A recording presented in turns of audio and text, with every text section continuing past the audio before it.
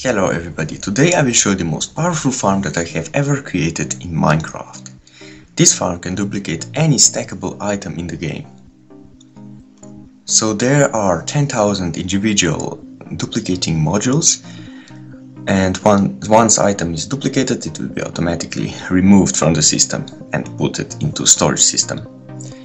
So this farm can duplicate 25,000 items per hour, which is insane.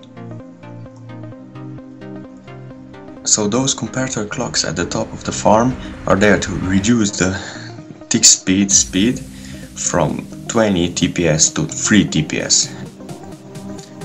So this farm was partly fixed in Minecraft 1.9, but you can still duplicate items.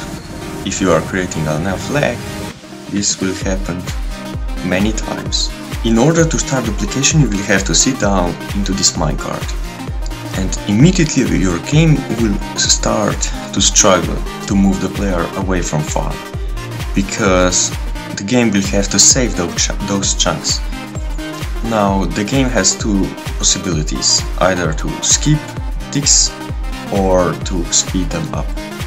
And usually this is when the duplication happens.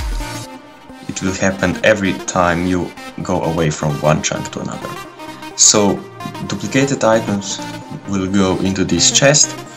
It will take ages to fill up this chest because the tick speed is slower, and yeah, it will take a lot of time.